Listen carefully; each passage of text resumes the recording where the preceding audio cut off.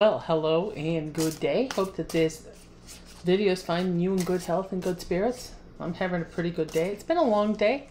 This is really quite late at night, but I am responding to a comment in the comment section from previous video about the situation that happened today in Israel, Lebanon. And what happened was several thousand pagers exploded. 9 people were killed, including a 10-year-old girl. 2,700 to 3,000 people have been injured. And the questions are coming in. Is this an expansion of the war? Is it going to continue to open up? I mean, the war between Gaza Strip, Hamas, and the Israeli government, that continues, but now Hezbollah is in on it. Hezbollah is an arm, if you will, of the Iranian theocracy. Their avowed mission, and has been since 1985, is the eradication of the state of Israel. So, you know, here we are in this mix, and here we go again. Now, of course, at this particular point in time, the Israeli government is not taking any responsibility for it. They haven't claimed credit for it. But this was an extremely sophisticated operation, and there are a lot of questions coming in, some of a technical nature. So I just want to talk about this a little bit. One of the reasons that's happened is Hezbollah and other terrorist groups have been getting away from using cell phones for communications, because those mobile signals can be trapped and used to guide missiles in to kill leaders of these organizations. And there have been several people who have been killed in this manner. So the change was to move to these rather inexpensive pagers for the purposes of communications. Now,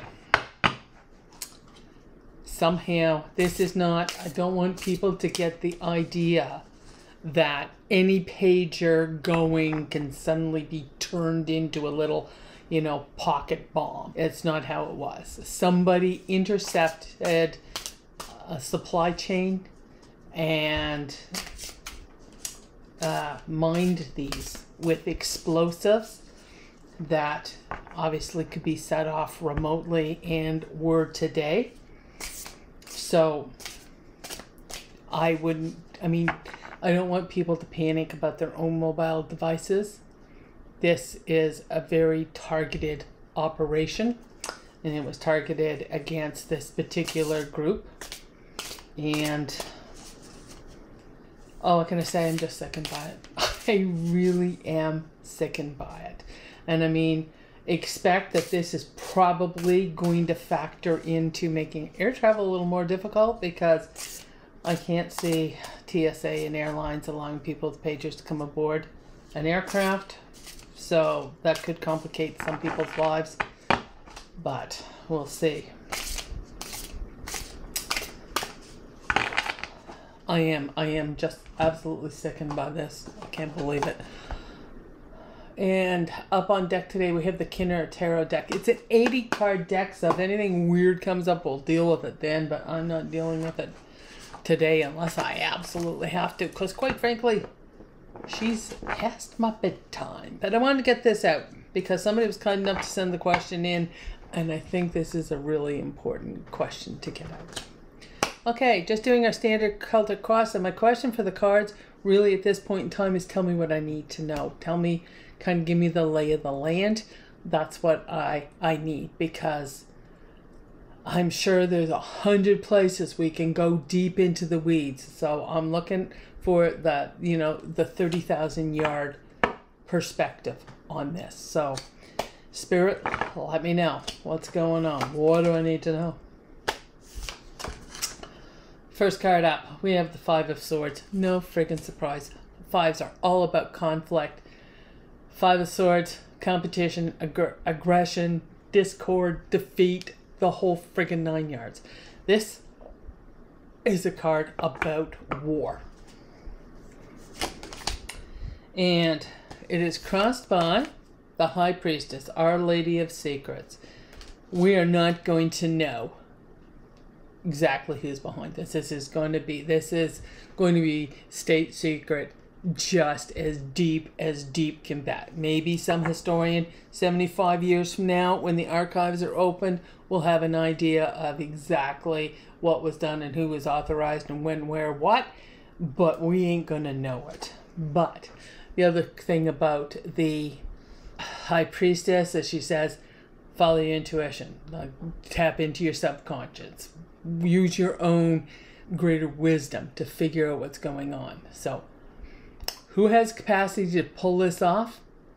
Mossad, the Israeli intelligence agency. They absolutely do. They have the technical capacity to be able to do this. They have infiltrated some kind of supply chain, and these pagers would have been mined with explosive prior to their distribution. So it is a pretty deep project, right? This is not done on a spur of the moment.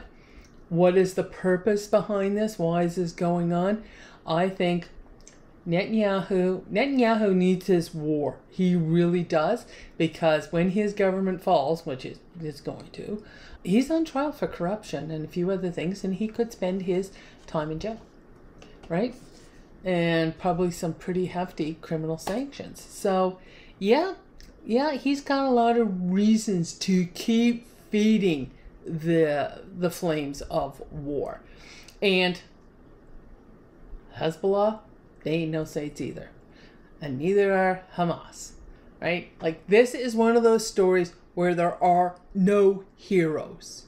There are only perpetrators and victims. And the victims are the poor Israeli people who were murdered and raped and kidnapped on the 7th of October, and what has continued on with bombings and that sort of stuff. It's about the 35,000 people who have died in Gaza right now, Palestinians, who have no say in their government. Like, Hamas does not represent them.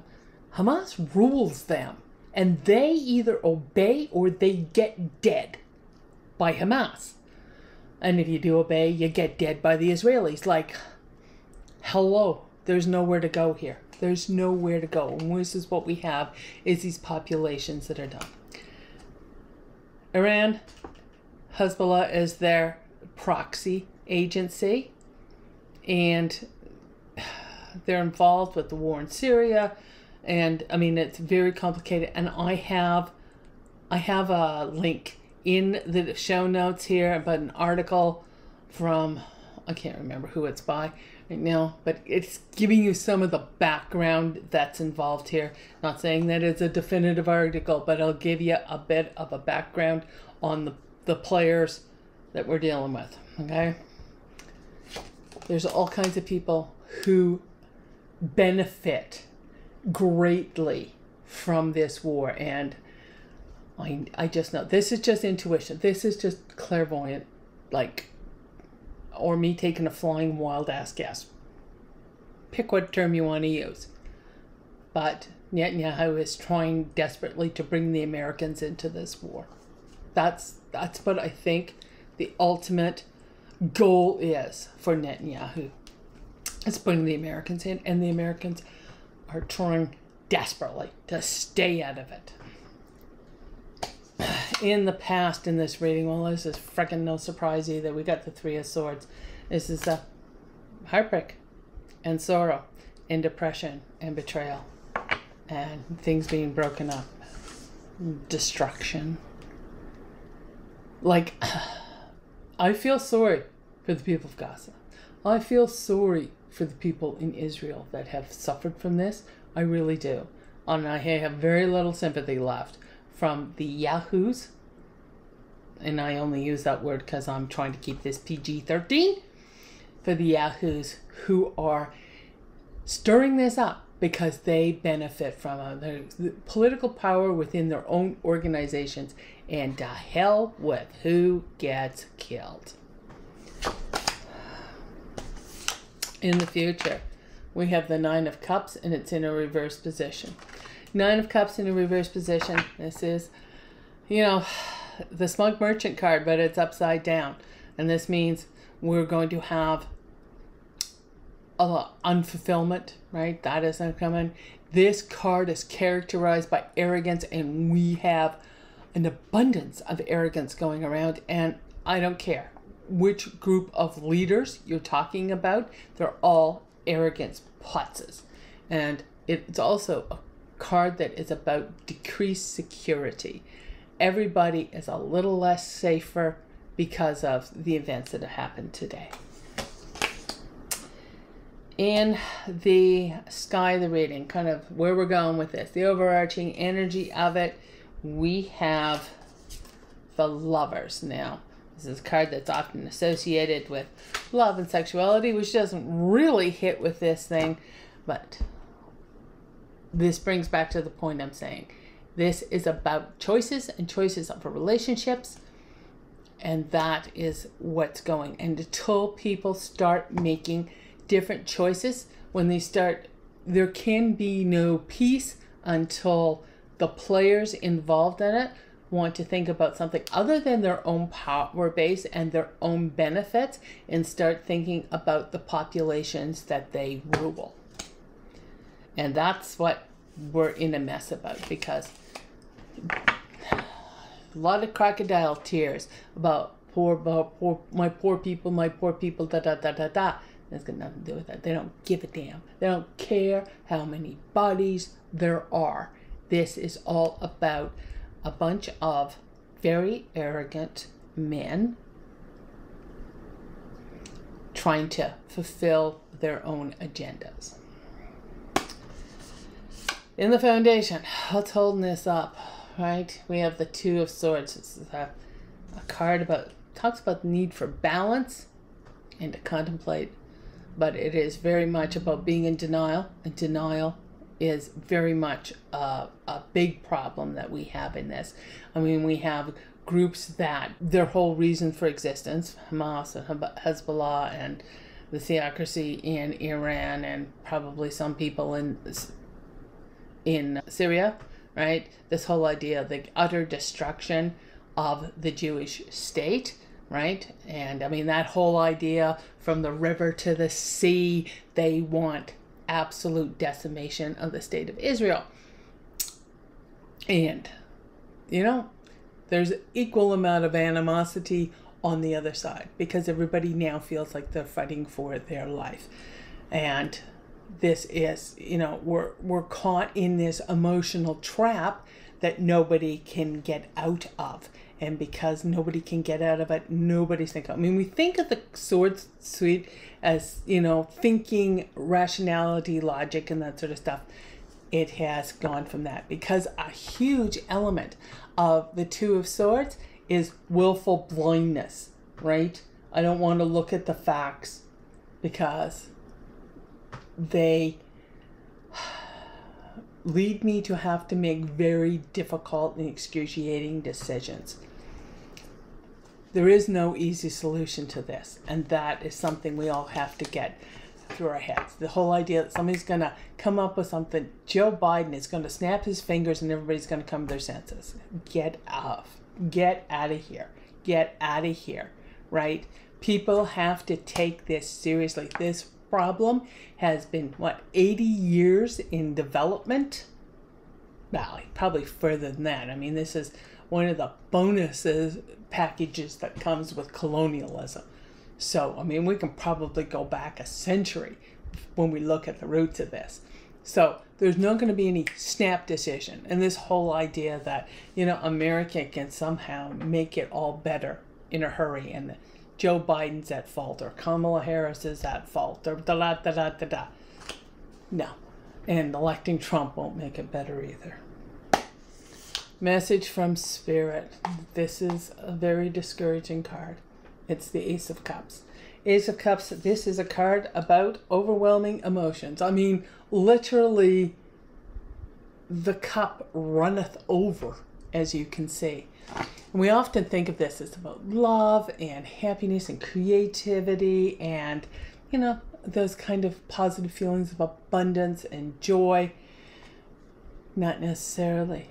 That overwhelming emotion can be hatred, rage, desire for revenge, vengeance, all of these negative things, and I'm certainly very much aware of this being a huge one. We are not dealing, and nobody in this situation is acting rationally. And I don't want to hear the people that are coming in and saying, well, you know, the Israelis are more rational and the Arabs aren't. No, there's cunning all the way around, right? Once again, a bunch of men who are using this situation to advance their own personal agenda, and to hell with everybody else. That is one of the emotions that are involved here. In the environment, what's going on around? What about the people who have to live with the consequences of this? We have the Ten of Cups in a reverse position. Now, this is the card that, as a political terrorist, I think of as the voters card. Although Israel is the only voting group, the people in Gaza have no say in Hamas. They haven't held an election since something like 2006. So these people are trapped in this totalitarian, authoritarian government. Hezbollah, I don't think, has much more, although technically Lebanon is a democracy. But the Ten of Cups in a reverse position, the body politic, however it's organized, there's a lot of disharmony, there's a lot of dysfunction. This is tearing civil society apart. And it doesn't matter. I mean, there are people in Israel that are suffering greatly. I mean, they may have a child that is missing. They may have a child that was killed on the 7th, or a husband or whatever. But also the people in Gaza are suffering. And there are parents that have a 10-year-old child to bury today. So, yeah, we got lots of the overwhelming emotions and disharmony at work and at play. Hopes and fears card. We have the Emperor, and he is in a reversed position. Emperor, when he's reversed, this is stubborn. This is like nobody's going to give an inch, because they see giving in and making things more pliable and working with other people as a sign of weakness. So if Hamas gives an inch, they feel that they're being weak. If Netanyahu gives an inch, he feels that he is going to be interpreted as being weak.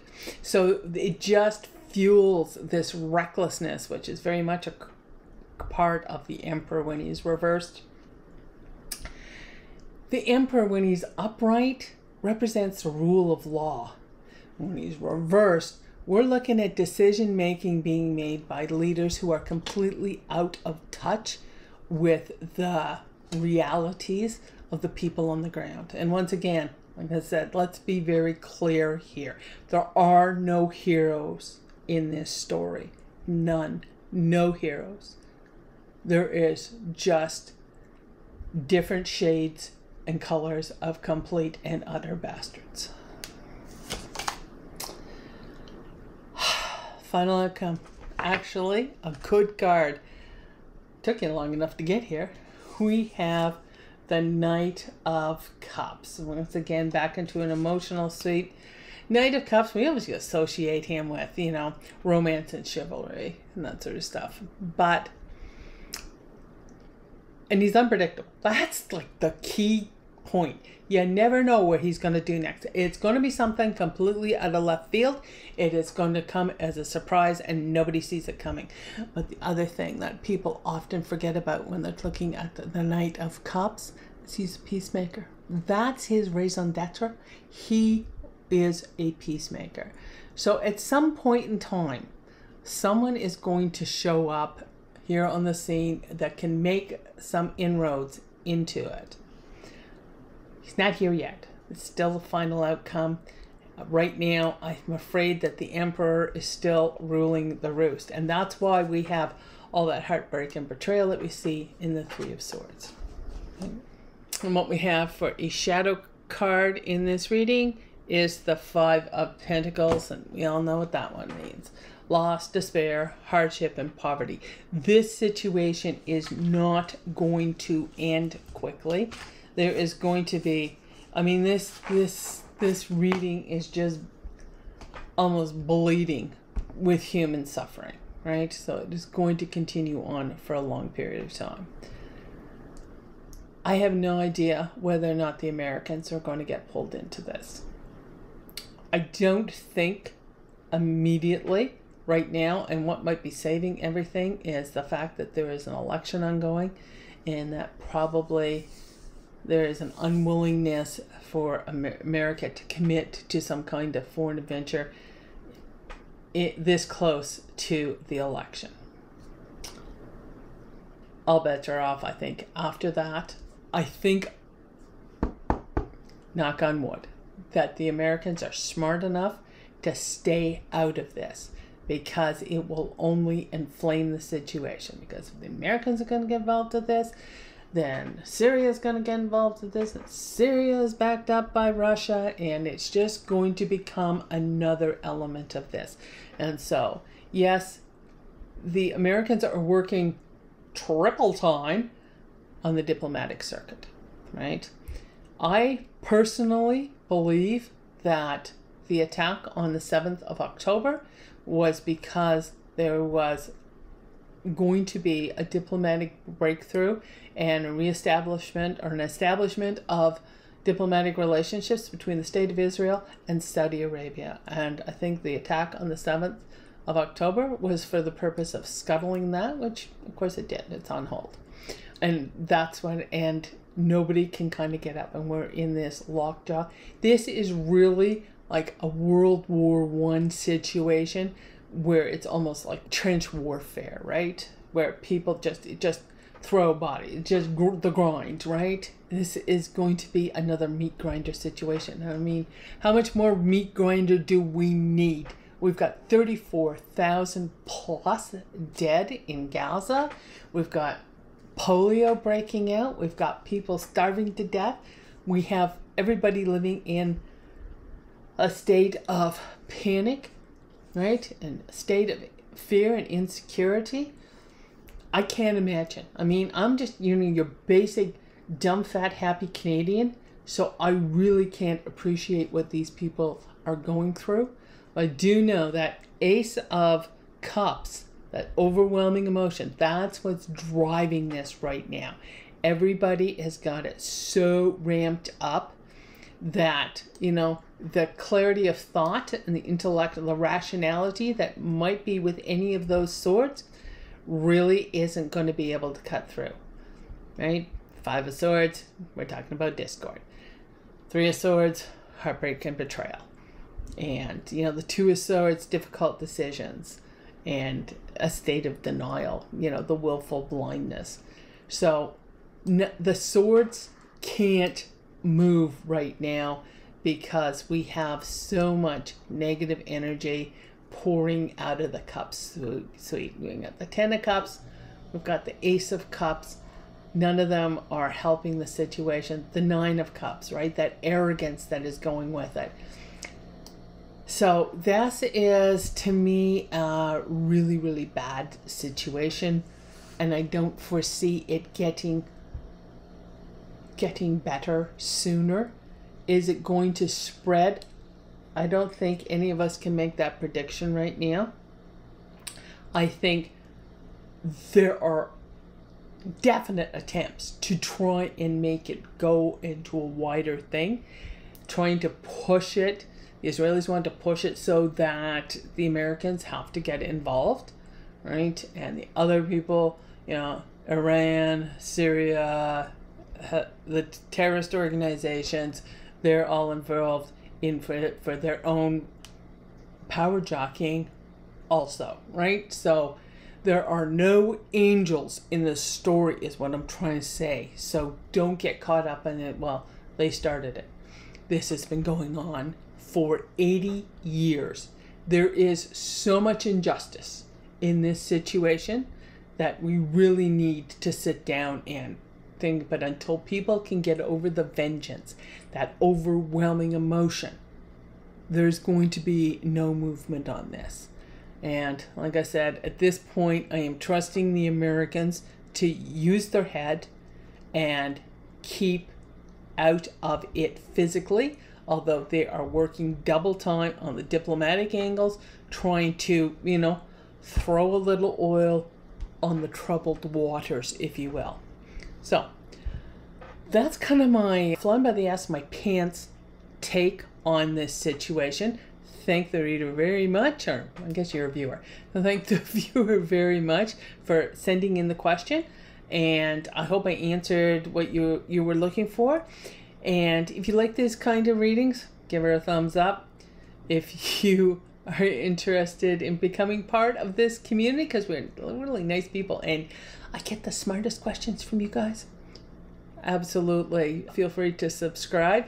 And the comment section, love to hear from you, and I will do my level best to put whatever questions you give to me to the cards. Although right now I realize I am running a backlog because, wow, just can't keep up. The news cycle is getting ahead of me every time I turn around. So on that note, I'm going to stop flapping my lips, and I am going to go get ready for bed and say goodnight, and I will talk to you later. Bye-bye for now.